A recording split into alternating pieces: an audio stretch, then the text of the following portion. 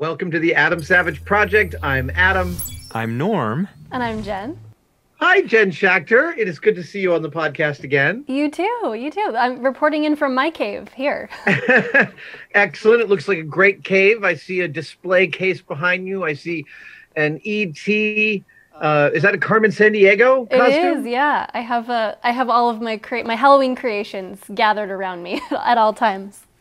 Excellent. And that video camera is for your April O'Neil costume, right? Yeah, that was last year. Last year I was April O'Neil. I did a scratch-built camcorder. It's a flashlight with some styrene and a fan remote control as the buttons. So yeah.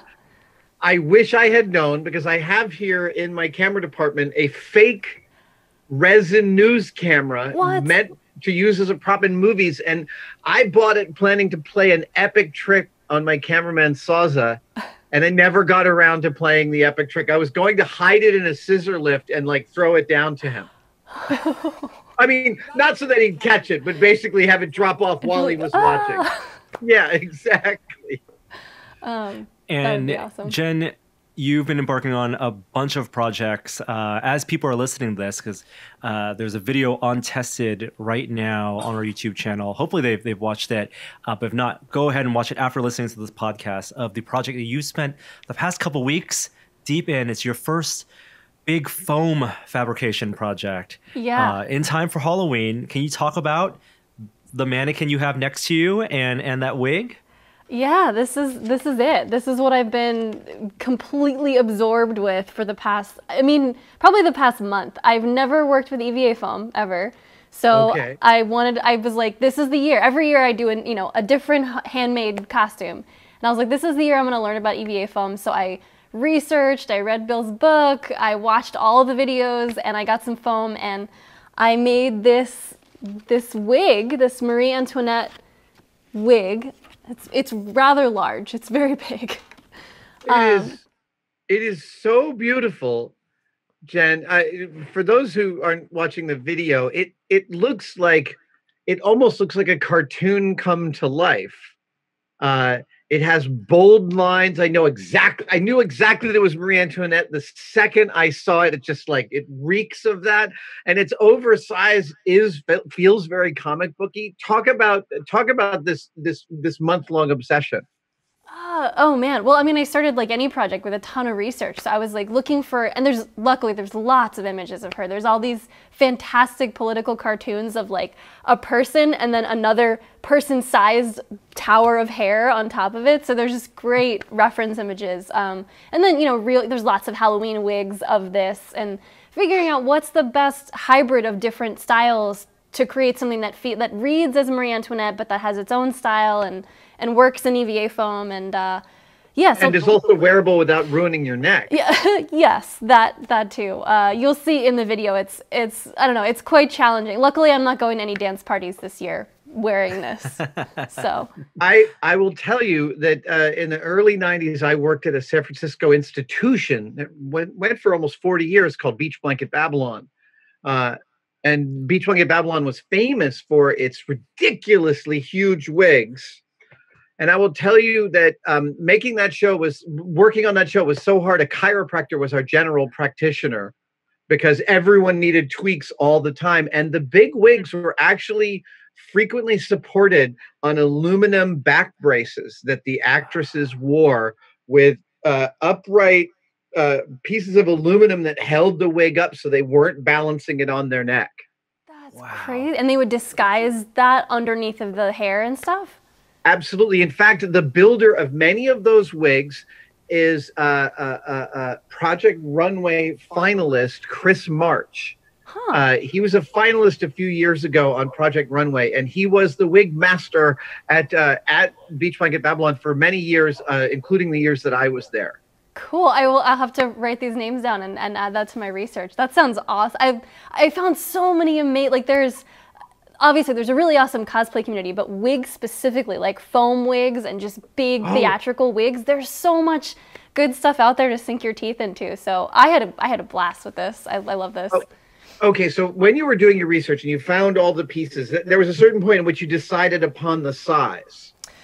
Yeah, I did, and this is covered in the video, but I did a huge cardboard prototype first. So I plastic wrapped my whole head to make the pattern, and taped it, and made the cap, and then I took, actually I have them right here. I made all these paper, I attached paper and cardboard. I made a cardboard thin structure, and then put the paper pieces on it to figure all of this out before I started cutting it in foam. Right. And then I used all these to make the patterns for the foam pieces. Ah. Was there a point in which you decided on the size where you were like, I'm not sure I'm right about this, this might be too big? Yeah, I started off huge, like ridiculous, enormous. And I took some pictures, which I learned that from you. Like you want to see the thing, but you also want to see how it looks on camera. So I took some pictures, I looked at those. I ended up scaling it down a little bit, which is like, it was even bigger than this. But yeah, I went back and forth with the size a little bit. And where does it feel like cartoony, but not ridiculous, like I can't move in it, so. You mentioned political cartoons, and it really immediately evokes just the hand-drawn line drawings because of the way the curls are. And I think you talked about the balance as a fabricator and as a sculptor of something that can go way toward realism. Like people we know work in foam can make things look like other materials, really try to hide the fact that it's foam, but it's like you going for this style leans into its materials, and it's cartoonish. Yeah, I think I felt like instead of trying to mimic hair and like individual strands, I was like, I'm gonna do a more gestural, more kind of cartoony thing. And it's funny because in person, like I can see there's all this texture where I sanded in, but it doesn't read as much on camera. So I actually like seeing it now and seeing the footage, I'm like, it needs more paint, it needs more detail, because it doesn't have the texture and the dimension that it does in person. It reads differently in video. Yeah, you need to go way farther for camera than you need to go in person. It's fascinating, isn't it? Yeah, and I'm learning that every time. Like I've watched you do that with builds where I'll see you painting something and I'm like, oh, really? But then on camera, it looks, what it's gonna look like on camera, and it reads perfectly. This, I was like, I don't wanna take it too far. And now that I'm seeing it on camera, it sort of flattens out all the texture that I put in there. So, yeah. Was there a point in the build, or more than one, at which you felt like you were losing hope? Several points. I'd love to hear about one of those. I mean, to me, it's always about the 3/4 mark for me in a build is the point at which I'm like making progress, but it's not fast enough, and I'm pretty sure it's not going to be what I want, and I think this is a total disaster. Every single build. So where did that occur for you? The main one that sticks out is there was a point when I had to start gluing. So I had all these pieces cut and I was pinning it all. I was pinning it into the foam, into the head. And it just wasn't, it didn't read to me. And I think it's because the layering and the seams they weren't reading as a total thing. It just looked like a bunch of mishmash. But I was like, I have to start gluing it. It has to be attached somehow. So that point where I was like, I don't trust that this is gonna look like what I'm imagining in the end. And then I struggled with the paint. Like I used Plastidip on this for the first time. Yep. And that's totally different than any other spray paint I've used. It goes on, you have to put it on really thick, and it was bubbling, like it was getting all these little air bubbles from the foam pores. Really? Yeah, there was a point at like 9 or 10 o'clock at night one time. I was painting in my alleyway and it was bubbling up, and I'm painting practically in the dark, and I brought it inside and I was like, oh, I've ruined it. I've totally ruined this. I actually messaged Bill. I was like, how do I get myself out of this? I painted this whole thing. The paint looks like crap. I can't sand, it's hair. I can't sand it off. He was like, just add more layers, heat gun. So a lot of doctoring up, a lot of fudge and stuff that you can't see on camera where you are. But yeah, there was a lot of like, oh, what have I done? When I'm working with a new material, there's frequently like when I take a look at that first aesthetic assembly, that's when it is so far from what I was intending that I'm like, I don't even know where to begin with how crappy I've made this thing. Is that sort of like what you're describing, pulling it in from there? 100%. Yeah, when you're starting to see, like the layers are on, so you're starting to get an idea of like, what's the silhouette? What is this going to be? And I'm looking at my reference and I'm looking at this thing and I'm like, this does not work at all. Yeah. What did you do? Did you take a break that night and come back fresh the next morning? A little bit of that, a little bit of, I pulled a lot off. Like it was all pinned, so I just yanked everything off. I tried attaching it in different ways. I think there was one point I talked about this too, and I think about this a lot with builds like this where there's lots of texture and layers, is like, there's a point when you can go too far. You can put too much detail and too much texture and it doesn't, nothing reads. It starts to go gray. It starts to go, yeah. So I was worried that I was starting to get that. But once, I don't know, I figured out a combination of like, these parts need to be smooth and this can be a gesture and this can be more rendered. And I think it reads. I mean, I think it totally works. reads. And the things like the flowers too, like those little accents. We filmed you in at the Tested Studio with the full reveal for this, and those things, like the accessories you made, just like they pop and they hide any. I couldn't tell that you had made any mistakes or had to go back at any point. Well, there's this aspect of what you're talking about, the gestures, which is the way I always think of these things. Is it never ceases to surprise me that I'll begin a build like that and think, well, there's all sorts of curls, so I add tons of curls. And then I look and, like you said, there's way too many. It doesn't actually say curl to me when I look at it from a distance. And then you might end up pulling off a bunch and just adding one that is really clearly curly, and then your brain goes, curls. Yeah. Right? It's like you're figuring out a way to communicate to your own eye the story of what the wig is telling, right? Yeah, 100%. And it's funny how much that translates across so many different design processes. It's like, it applies for a sculpture, it applies for a logo, anything you're making. Like, it's like when you design something in black and white before you do it in color, because you want to see that the form reads as what it's supposed to read as. Yeah, I learned a ton. And also, I mean, I'm sure you can both relate to this, but like learning a new process and a new material on camera while trying to tell a cohesive story, it was like, ah. I was going to say, yeah. As someone who's gone through footage of both of you who filmed yourselves on a variety of builds, it's funny that I can see the waves of energy and of just in type of footage and how much you're talking to camera or what becomes just a long process shot, and those are reflective not only of the type of build you're doing, but also where your mental state is at. And it's very eerily similar. Just like if there was like a histogram of types of footage or duration of footage or tone of footage, which I think goes right to the thing you were saying, Adam. Like at some point of the project, you just have to shift the balance of like focusing on filming versus finishing. And also like, I have expectations about, I want the audience to get something out of this. I'm hoping there'll be a big reveal at the end. I did a build yesterday in which I had to call the end of the build, even though it wasn't perfectly satisfying to me. And I think people are going to be a little pissed off about it, but I was really honest about why I'm letting this one go and why I'm stopping where I'm stopping. And I always go home at the end of those days and I second guess a bit. I end up second guessing. Am I revealing too much, or do I seem like I'm too pissed off, or what's going on? And then, frankly, every time, the more I'm questioning those videos, when they go up, the more rewarding the response is, because that kind of truth really resonates with people, watching that vulnerability happen. Yeah, it's an honesty that you naturally are resistive against, especially when the camera is on, because the history of how you interact with camera and how producing works, right? Yeah. So, Jen, what is have you built a costume, a dress for the wig? I didn't build the dress, but I got, let's see if I can pull it out, extricate it from my pile of nonsense here. I got a huge 1980s big puffy shoulder.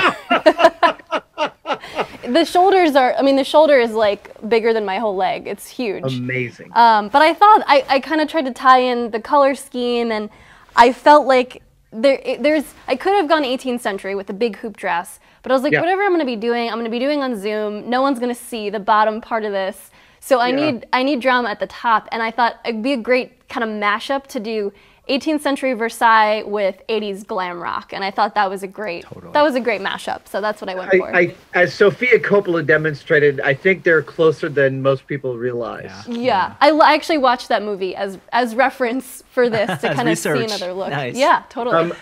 I will tell you, Jen, in the storage space, in the similar bins that all my Legos are stored in, I have 2 full containers of costume jewelry if you need anything. Oh, okay. And there's all sorts of bangles and rings and baubles and pins and stuff. You might just go sift through that and see if any of it's useful. Thank you. That's of course. Great.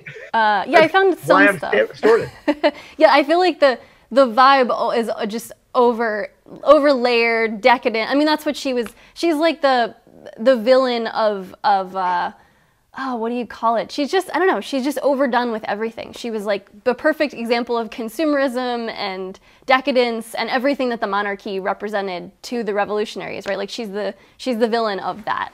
Well, I feel like you should walk the street with tons of tiny little pieces of cake, giving them out to people. Yeah, this was my there it is. The foam cake. Yeah. Yes. Yeah, she felt like an appropriate villain for the times, you know. Amazing. But was there a part of working with EVA foam end to end, from making the cap to the painting, that you found that you liked, that's the part of the working with foam you like the most? I think it reminds me a little bit of working with clay, because it's additive and it's subtractive. Like I felt like there wasn't any point that I did something that I couldn't undo, because you can keep layering or you can carve away from it. Like it's so malleable and soft. So I haven't worked with other types of EVA foam. Like this particular brand it's smooth, it sands really nicely. So I felt like it was very forgiving to try as a new medium and to manipulate in all the ways. And a lot of it was like, I'm working with a 2mm sheet good and trying to make it have life and movement in a way that looks like hair. So I was trying to let the material dictate. So I would carve these lines in, and then I'd heat it and start to bend it. And then as a crease wanted to form, I was like, oh, okay, good. It wants to do that. And then keep pushing it in that direction. So almost like as a sculptor, that was really fun quality of the material to work with. And because you're letting the material dictate the visual movement, you're getting what feels like much more natural visual movement. It's not like you sculpted a monolithic wig that was just perfect and then cast it. Yeah, I couldn't recreate this exactly. Even if I have the pattern, I can't make it this way again, because the foam will behave differently the next time I work with it. But yeah, that lent a really dynamic quality to it. I'm curious, so what is inside the 2mm foam? It's a fin structure. So I made like a slot construction. So the bottom of it is all curved and it glues onto the head. And then I basically just wrapped a skin. So each of these are, it's maybe 5 or 6 inches wide piece of foam, and I just wrapped those and skinned around the skeleton, basically. Amazing. It looks stunning. I can't wait to watch this video. Thanks. I have seen various executions of foam wigs. People have done it on superhero costumes at Comic-Con, but I don't think I've ever seen one quite that large. It's just, I feel like you almost want to hold some sort of, the Pope carries that staff, what's called a crozier. Huh. A crozier. Yeah, I feel like you almost want something like that, like a swagger stick. Yeah, something she can point and give commands with or something. Exactly, because she wouldn't use her fingers. She would never be Scepter. Yeah. Very King George. Yeah. Yeah. So yeah, this was my my life for the past month. I'm so obsessed with this as a material now. I'm like, now I want to make everything in foam. That is fabulous. It just looks terrific. Well done. Thank you. I'm gonna devour this. Yeah. What's that? Are you gonna put the whole thing on a mannequin and dress it up for I storage, just started looking. display? I have my two back here. I was like, does Carmen or April get downvoted, or do I need an additional do I need another mannequin? So I've been looking on Craigslist for another one that has a head that I can put the wig on and do the full Marie ensemble with. So yeah. Norm, do you have any Halloween plans? We have, it's all baby oriented. Yeah, of course. My baby's been sick, yeah. And so like last year we did Jurassic Park themes. Actually, I think it's really funny because I was the BD Wong character from Jurassic Park. We had a dinosaur costume for the baby, but Danica was the DNA strand with Bubbles. And this year we're doing Sleeping Beauty. And I think Avery's going to be Prince Philip. Danica's going to be Maleficent, and I have a giant crow costume. So I'm going to be the crow on her shoulder, perched. Nice. Yeah. And do you guys? I mean, I guess it's different this year, but will you guys go somewhere, or you just kind of like do an inside Halloween? I think it's just kind of for ourselves. I think Halloween is so it's a perfect excuse to dress up, and we'll take photos as a family. We'll kind of wave to our neighbors and from our windows, and if people come by, we'll have candy. But yeah, I don't think we'll probably do a walk. I have no idea how. Slingshots for the candy. I don't know. Yeah. A pail to lower with string. Yeah, I don't know what it's gonna be like. It's weird. It's very weird. Yeah. And Adam, for you, Halloween is like year round. Like you get to do this all the time. It is. I feel like if I was gonna move around the neighborhood, I might put on Totoro. Yeah. That is definitely always a great go-to. He's easy to wear and easy to take out, and he lives in my living room, so he's not too far. But then I was also considering perhaps one of the spacesuits, which has its own filtering. Oh, there you go. So that I would be protected, and I could just go to the store dressed in my spacesuit, and that would effectively be the mask because the exhaust is filtered. Yep. I mean, sorry, go ahead.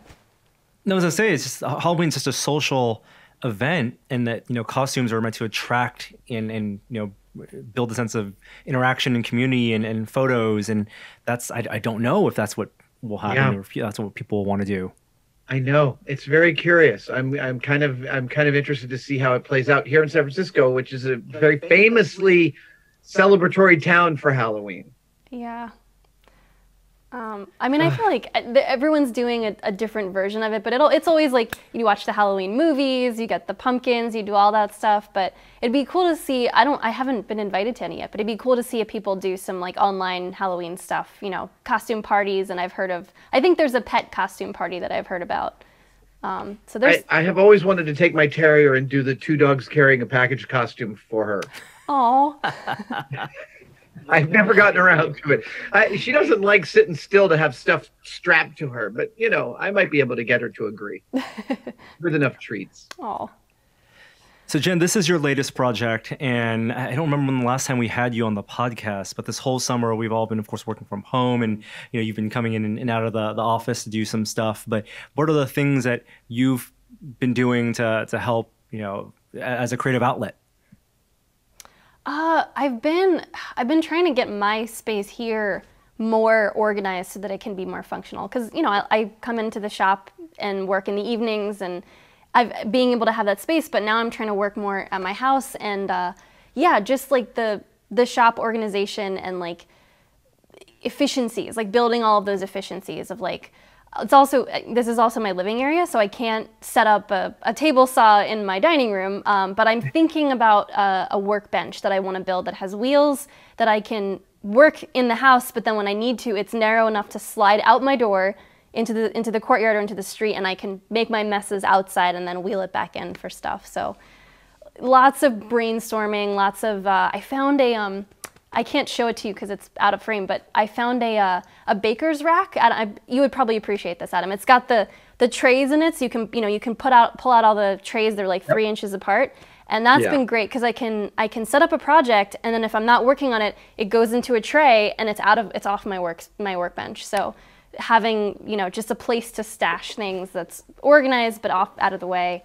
Mostly just getting my space dialed in so it's more functional. You did a project earlier in the summer of lighting, and it's where you lit up like your living space, and you made some barn door lights. And I've been thinking about that lately, and lighting is something I feel like now that I'm just at home all the time, I just hate like room lighting. Yeah. And it's like why not take the time to buy some cheap LEDs? Yeah. This is the thing. That central fixture in the middle of the ceiling is the worst light for lighting anything ever. And every time I turn on the single overhead light, I want to kill myself. I don't really want to kill myself, but I can't stand it from a design perspective. I'm a huge fan of lamps, lamps, lamps everywhere. I want little pockets of warmth as far as the eye can see. Yes, and especially just like you can buy bulbs now that are very, they're not wide, they're just narrow focus and like kind of little spots. And yeah, looking at that, I've been loving. I did a video of this this little magic arm, mini magic arm, Ooh. but I attach a LED light to it, and it has a snoop. But I've been like pointing at things in my office, and like I love like every time we go to a museum, Adam, I love museum lighting. I feel like people who design, because they have big open rooms, but they can mount lights anywhere, and everything they have on display is so beautifully lit. It's why it makes them so easy and great to photograph. Like, how can I make my living space look more, or my working space look more like museum lit? And so I'm thinking a lot about that. And yeah, and Jen, more shadow boxes. Yes. Yeah. Yes, and little barn doors.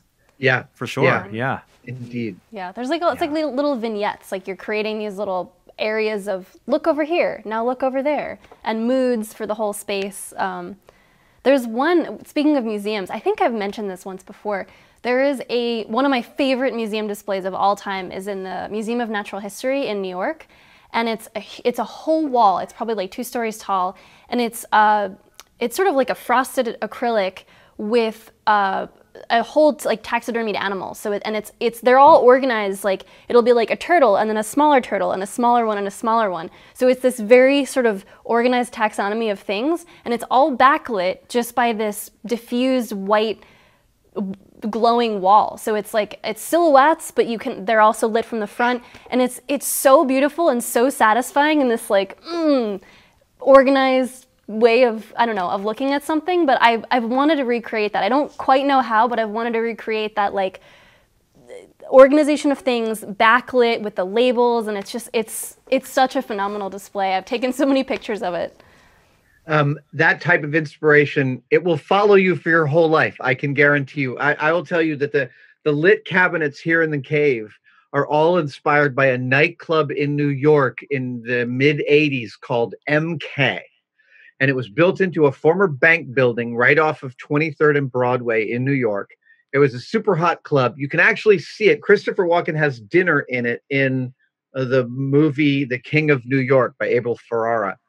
And MK, the coat check room was the old vault of the bank. So it was like one of those huge round doors with some bored girl behind it taking your coat for $10. But the top floor of MK had a gold felt pool table, and the room was lined in lit cabinets filled with bones. And that is completely the inspiration for the display area of my cave, and will be for the next, when I move from this cave to another one, I'll be still following that same kind of muse. I mean, everything's a remix, right? Yeah. Yeah. It's like it's like watching a show. Like the way production design, the way rooms are organized and lit on screen or in a designed space is so rarely how we just encounter spaces in the real world. When you think of like in the West Wing, a great example, they faithfully recreated so much of the White House, but those, they never had uplighting against plants, right? But it makes that room feel dramatic, and it creates an emotion as you're watching it. And those emotions, I'm sure when you first walked in that space, you felt something, and like sometimes it takes a while. What is it that I like about this? And I love like picking at that. Well, I had an ex who had an impeccable design eye, and her design philosophy was lovely. It was, how does the room look from the next room? So she framed every room to be seen through the doors to that room. And it meant that each room that she designed was a room you wanted to go in, like you were drawn through the portal into the room. I love that. It's like the little preview of like what is it about it that makes you want to be in that space before you even get into it. Exactly. And I mean, we do a lot of work in our house to design and move the furniture around so that the room has flow. We want to be able to use the room. We want it to fulfill its utility. But when my ex introduced that idea to me of what it looks like through the portal of the door, it was a fascinating lens. And yet everyone wants this open concept. Open concept. And so do I. I love an open concept kitchen. I want to bust down that wall between my dining room and my kitchen. I want more room in there, of course. It's a big open loft space here, but it's a rental, so I can't do anything major to it. But trying to create, like, how do you create this as a separate ambiance and delineation between spaces and functions and moods in a space that has no walls? It's like, that's an interesting challenge. Yeah, I'll bet. In a space that's inspiring to you, right? As you operate in, Yeah, that's totally key. I really like being inspired by the space that I live in, and it's not always right. Like I just got back from a trip, and like lots needed a little bits of adjusting to make it home again. Jen, it is a wonderful achievement, that Marie Antoinette wig, and it's even more impressive given that it's your first time working with that EVA foam. It's just gorgeous. Thank you. Thanks so much. I'm very excited about it, and I got bit by the bug, so there'll be more. There'll be more EVA foam creations. And also full marks for being willing to try out a new material on camera for the first time, and all of the resulting potential trauma that can result from that. Well, we'll see how it does. We'll see how the video is received. Indeed. So a little bit of housekeeping. We have that video on the site, and we have other projects. Kate has some projects. Kate's Abaker. We did film some projects with her as well, which will be rolling out, all kind of Halloween themed, as your costume was for Halloween. And also we have a new website. So I want to give a big shout out to the team working on the new website, which just launched today as we're recording this. So Kristen, of course, and Nick from our product team shepherded that through, and it looks beautiful. So hope you all enjoy it, and love to know your thoughts. Send tweets. The new site looks absolutely gorgeous. I'm super excited about it. I can't wait to actually start to navigate it when I get home. Yeah, it's awesome. It's very streamlined. It's very modern. It feels like we're here now. Okay, we're in this time period. One of the few bright spots of 2020. Yes. Yeah. We'll take them where we can get them. Jen, thanks so much for being on the podcast. Thanks for having me. Good to see you both. Absolutely. All right, guys. We'll see you next week. See you next week. See ya.